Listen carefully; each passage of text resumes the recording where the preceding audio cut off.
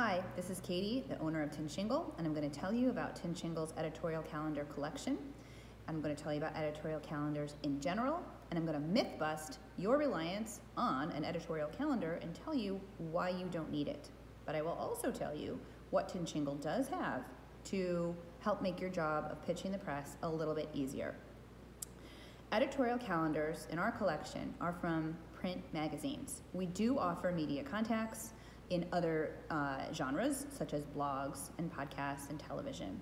But for editorial calendars, it's in magazines.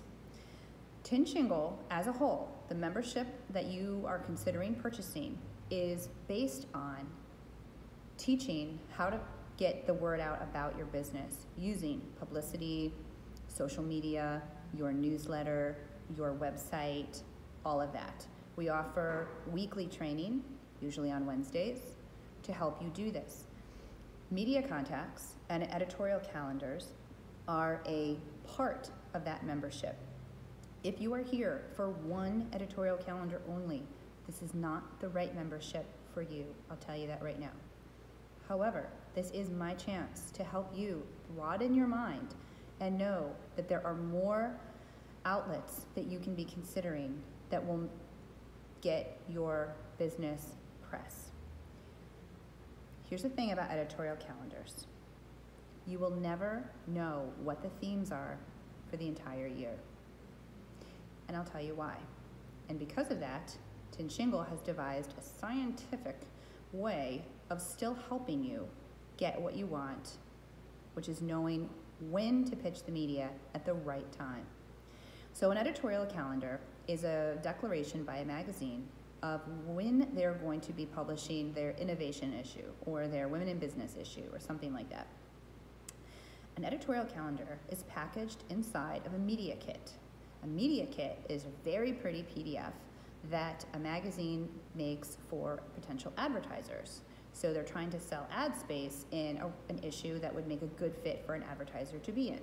We really encourage you to buy ads at magazines because that keeps them alive, and it also gets your brand in front of a company or in front of readers in a big way, in a controlled way as well.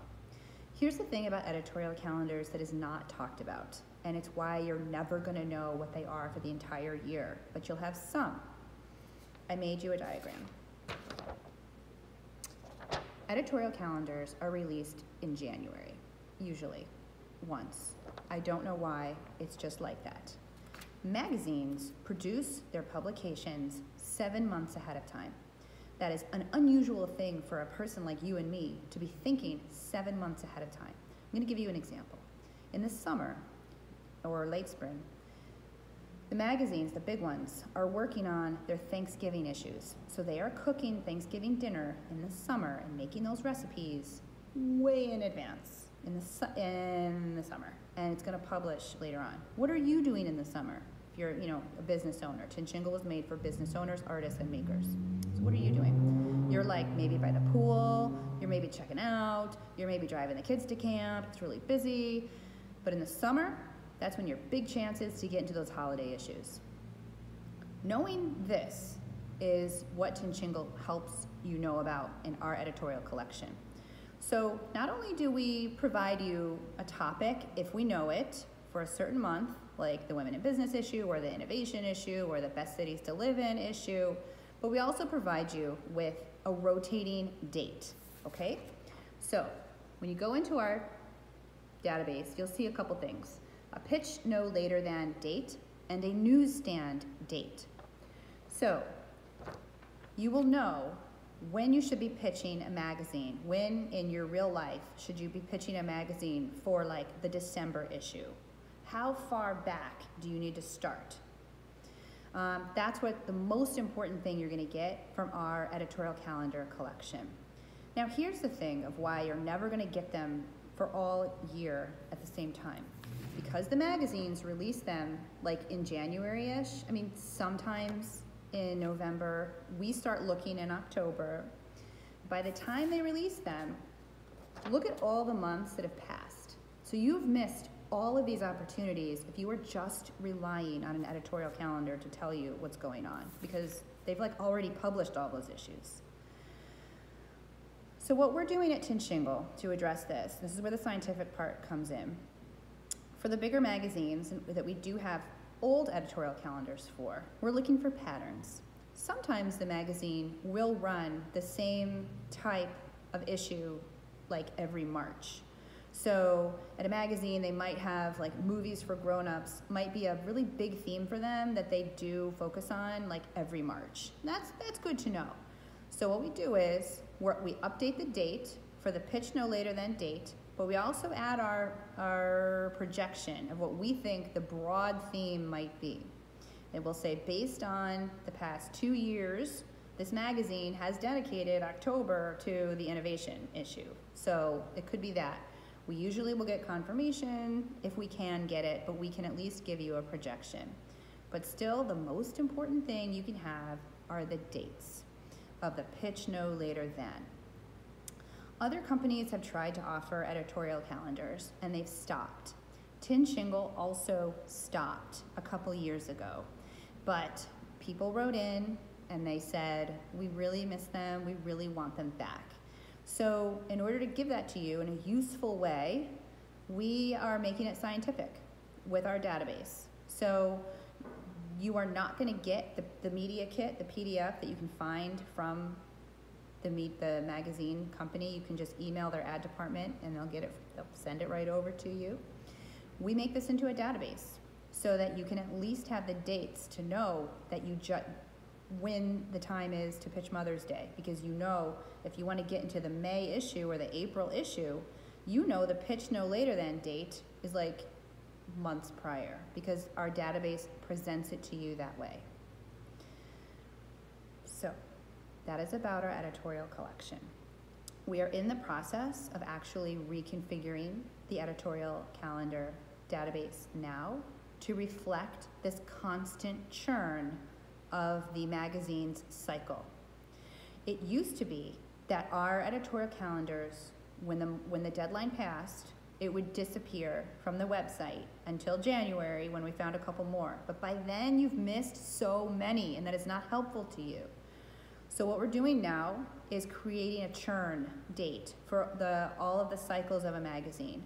So while there might not be a confirmed topic, there is a cycle date. There is a date saying this is when you should pitch them. I hope that's helpful.